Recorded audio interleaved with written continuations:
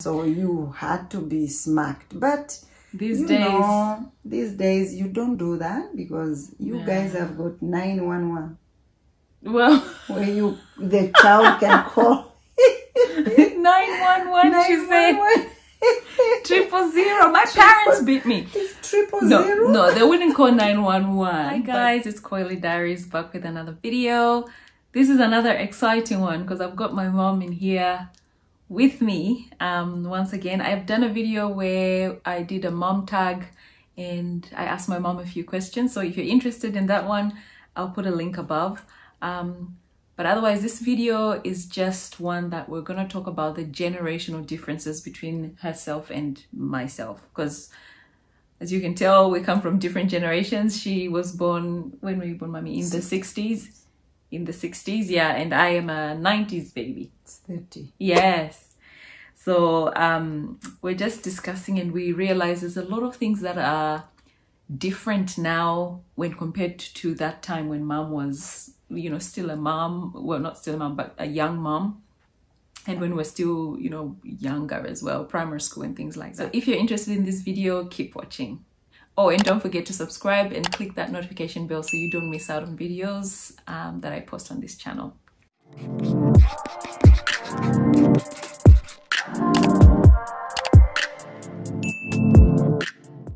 Okay, so the first one we want to talk about is calling parents. Like, I'll ask my mother, like, how often did you call your parents in your day? Like when you were in your 30s, for example.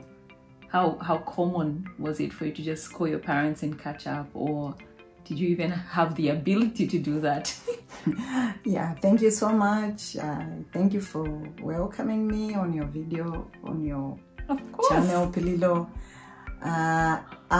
We never had the technology that is there today. I could only write a letter to my mother, and she would get it after 3 months or so. So it never, we would not call. And I would even backdate it to when I was in secondary school. I would go with 1 tablet of soap, 1 bottle of oil, and toothpaste, 1. And I would be in school for 3 months. And you'd manage with that? Would not call, would not communicate, would manage with that until we go back home. Which is different to this generation, isn't it? Different now, because you call her, or maybe you are in secondary school. Oh, I want to call my daddy. Hey, my what I've got is so what? Hey, I broke. That with us, it wasn't there. But now it's the technology. These days, you know, if you need something, or even just for a chat, you call mom. I mean, back in the day, you probably had the landline most in use. But if you get a call from someone from a landline, it's pretty desperate. Or, it wouldn't be just like, hey, I'm just calling to check on you. So I guess that's one difference. And we call parents these days. In high school, I didn't, not so much, but definitely more so now than before. So now. How about child safety? What would you say are what's something different that you notice in those days when we were babies as compared to now? When you were babies, we were only scared of fire, hot water, and things that could harm you within the house. Within the house. And when you are outside the house, we never thought of thorns or what. We just let you play in the dust, and you'd come back into the house dirty, and that was all right. But now, you can't put your child on the ground. Hey, the child will have this. No, we can't go in there are flies. No, there's an insect there. No, my child will get a flu. I think, that's true. I think we're more... It's different. There's extra things now, and even just the car seat. Like, we can't go anywhere without putting the kid in the car seat. Those days, I mean, even when I was a kid, like we didn't wear...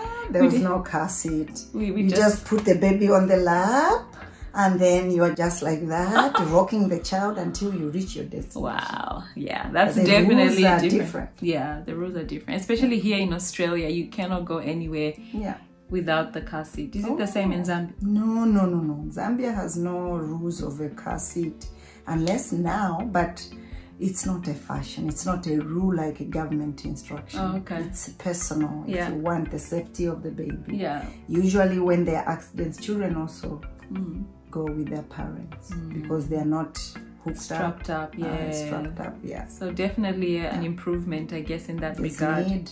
How about playing outside? I'll let you take it. How what's the difference?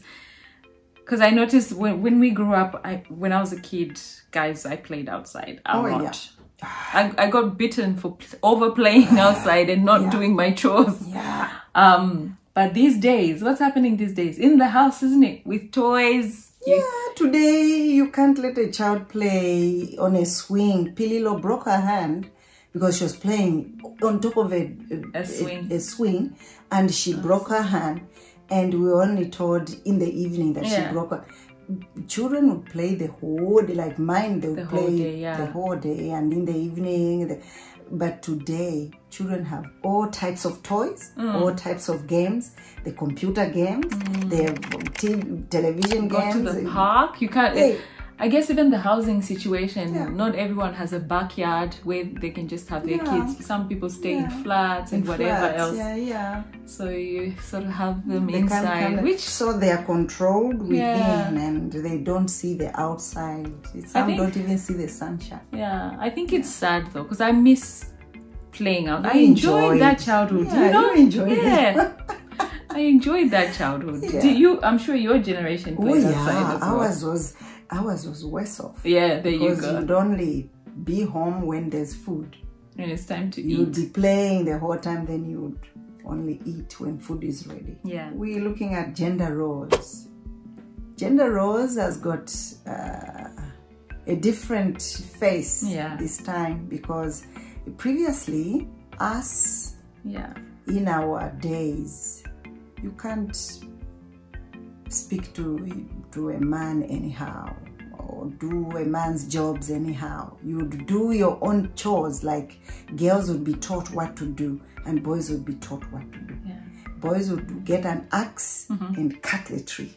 Girls, it's a broom and the cooking stick. Yeah. So there were two things for girls, the broom and the cooking stick. Yeah. Boys, it's the axe and the hoe.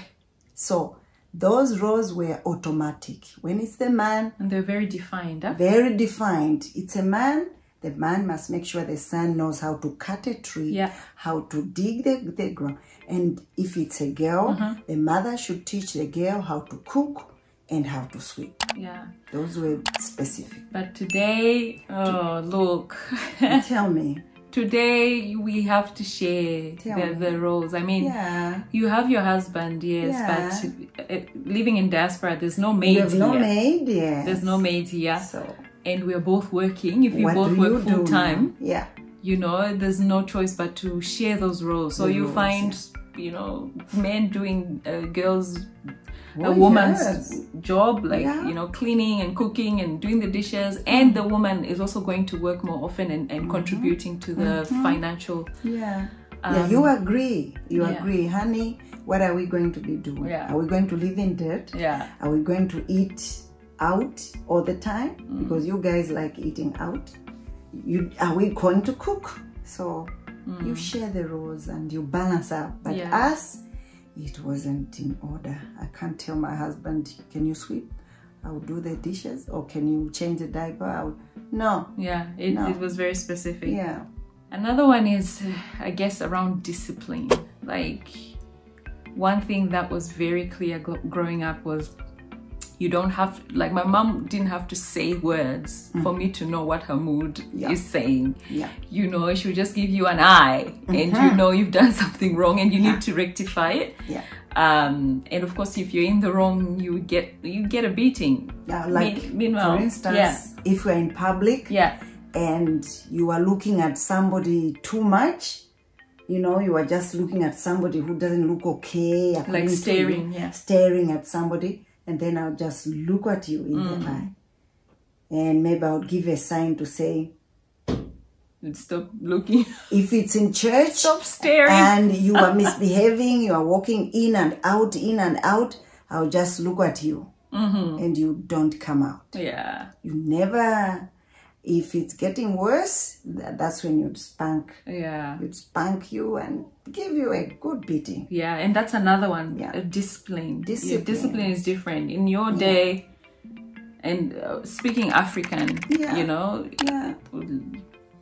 spare the rod and spoil the child. That's what was supposed to be. It was used. Yeah. And for instance, if a child didn't do according to the instructions, and then they repeat, they burn the beans, they burn the relish, or whatever they didn't do it accordingly, you'd get a stick and spank on the back, and then you tell, next time you get it again. Yeah. So you had to be smacked. But these days you don't do that, because you guys have got 911.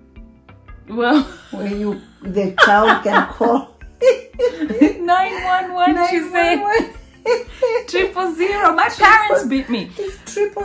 No, they wouldn't call 911, but they would report you. Like if you use physical punishment, they'll report you and say that's child abuse. That's child abuse. So we never had child abuse. It wasn't in the words. It has just come now. Yeah. So, but we disciplined the children. Yeah. It may have not been the best. Parent-child relationships. What do you think about that one? Parent-child relationships, basically, children will speak through the mother. Okay. You can't talk to your dad directly. Yeah. If you have stomachache. Yeah. You can say, Daddy, I'm gonna. No. Or like when you're on your period and when stuff. You're on your period, Daddy, I'm hurting, I'm on my No. pills. You can't do that. It's a taboo. Yeah. But today, it's the daddy who will go to the shop and buy the pads and give the daughter, and it's different. Yeah. It's different. It's definitely different. Going to school. How did you go to? Well, for starters, in my day when I was younger, and I'm sure in hers, you had to go to school. Yeah, non-negotiable. These days, if you don't want to go to school, you can do like TAFE, or you can do an apprenticeship or something like that. There's options. And another thing is the method of going to school, right? You guys walked a lot. Oh yeah. So first of all, it was a must for a child to go to school, so that tomorrow they can take care of me, or they can take care of themselves, or they can assist the other siblings. But you had to walk. Like in my time, we were on bare feet. We'd walk 15 kilometers. Wow. On bare feet.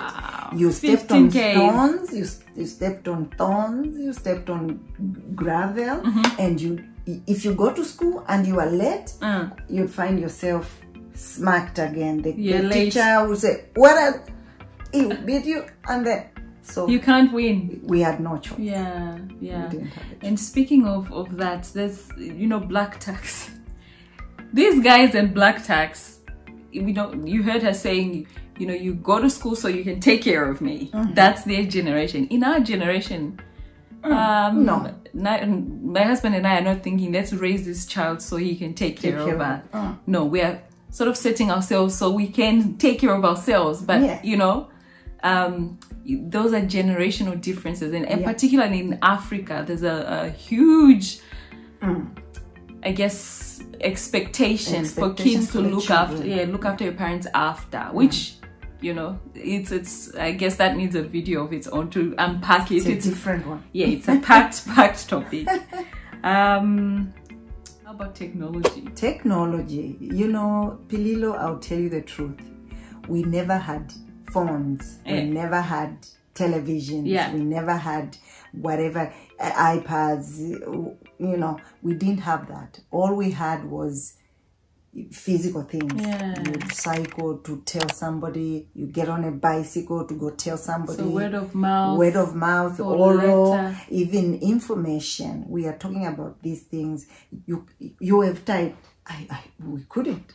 You just sit around the fire and they'll tell you stories of what happened, or fairy tales.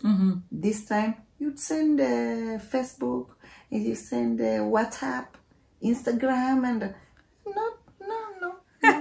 Didn't happen in your day. No, birthdays and memories. How many birthdays did you did I have a birthday from the time I was 1 all the way until I was 18? For you guys, we were at least almost there. I don't know if we did every year, no, but we were doing, would remember your birthday because they were memorable because of the, as we spoke in the other video. Yeah. But for me, I don't remember celebrating any your birthday. No. Actually, like, I don't really know whether that's the date I was born.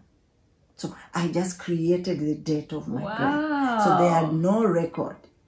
There's no record to say you were born on this day. Interesting. It's only the year that you would know that, okay, this is the correct year. And the season, isn't it? No, the season, when you are getting those identity cards, you were told, okay, you were born when we were digging groundnuts.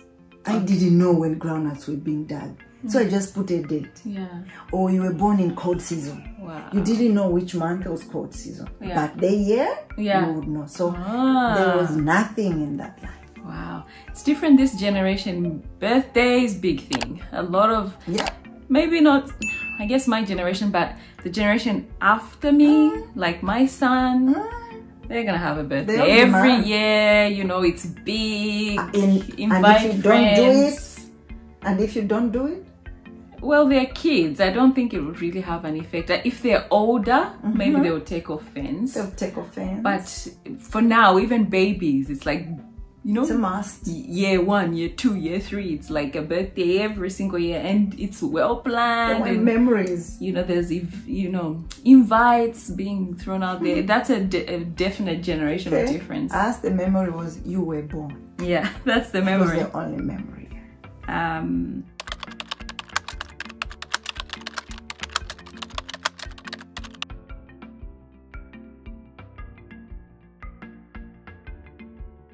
Did you have stay-at-home dads?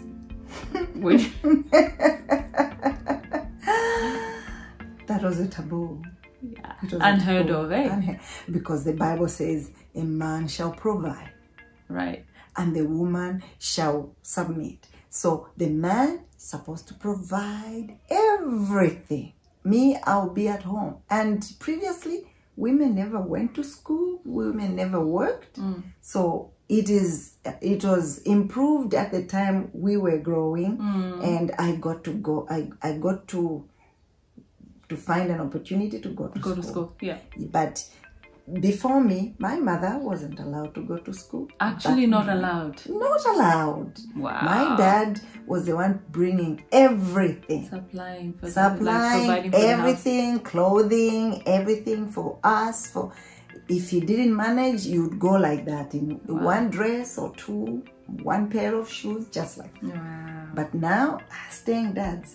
Stay at home dads. Stay at home. It doesn't sound very, I don't know. It's not familiar. Gender roles can change.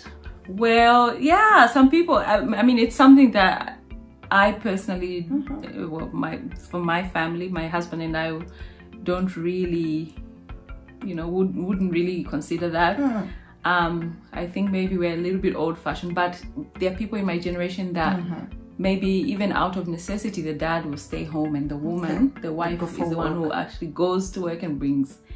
I don't know many people that do that, but I do know some that do that. And that's a definite difference between the generations, isn't it? Things are changing. Yeah. Things are changing. Talking back at your husband. In our generation, the husband was a king. Yeah. The husband was he was supposed to be alone most of the time, so that he's able to think about the future, about the woman's role was in the kitchen, cooking and preparing after taking to the husband. So if he's talking, I'm supposed to be on the floor listening to him. You can't answer back like, you know, no, you wait. As in you have to be on the floor kneeling. Kneeling, yeah. You give him food kneeling, and you come and collect after he's eaten. You come and collect kneeling, and you don't say a word. Yeah. Whether he says thank you or not, you just do continue. As wow. Whether he says the food was nice, you continue. Which is very different now. Like we've spoken about the gender roles, like men cook, sweep. Yeah. I mean, there are still people that don't do that. They're not really like the gender. Yeah, the gender roles are still specific for certain people, but you know, slowly it's becoming a little bit more acceptable to have your husband doing what's considered female roles and vice versa. But it's good to share. You are one. It's good to share. You may be tired. You're also going for work, and that's a big thing because the women are going to work more these days. So I guess it's in order to share the chores at home and not expect for the woman to do everything. How about when to have kids? When to have kids, I'll tell you the truth. When to have a child, like the first child, we never talked about it. The child should come. So definitely less planning. It's almost like it just happened. And I guess another thing is, I think your generation, you had kids earlier than us. Because I mean, me, I got married at 20, and then I had the firstborn child. But then after I stayed a little longer, people talked. Oh, what's happening? Right. What's happening? So there was an expectation. An expectation. You're supposed to have children early and have them quickly when you're still strong. When you can take.